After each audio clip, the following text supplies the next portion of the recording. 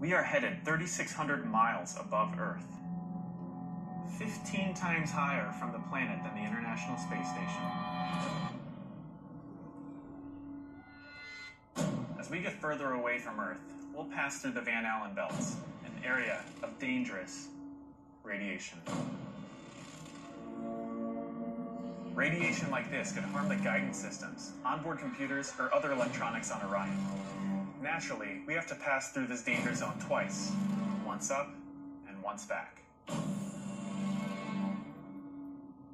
But Orion has protection.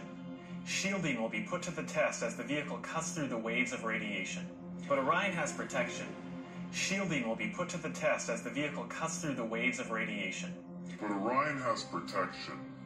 Shielding will be put to the test as the vehicle cuts through the waves of radiation. Sensors aboard will record radiation levels for scientists to study. We must solve these challenges before we send people through this region of space. We must